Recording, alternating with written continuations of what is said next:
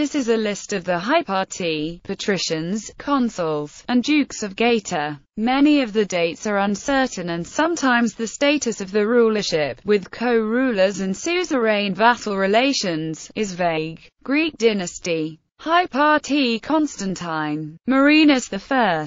Docibilis I. John I, also patrician from 877. Dukes Docibilis II, co-high partis from 906. John II, co-duke from 933 or 934. Consul. Gregory. Marinus II.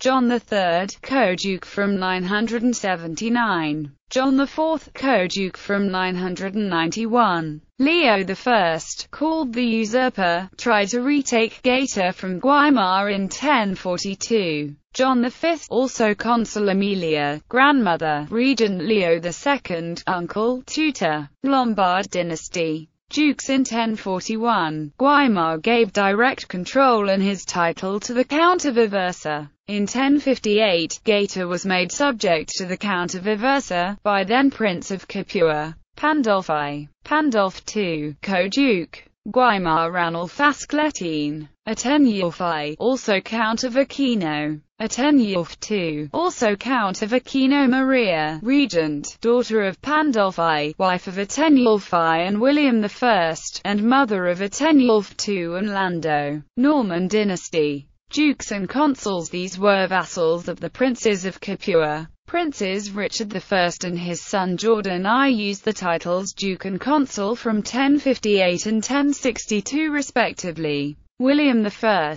Lando, also Count of Gaeta. Danibaldo. Geoffrey. Reginald. Guelganus. Landulf. William II. Richard II.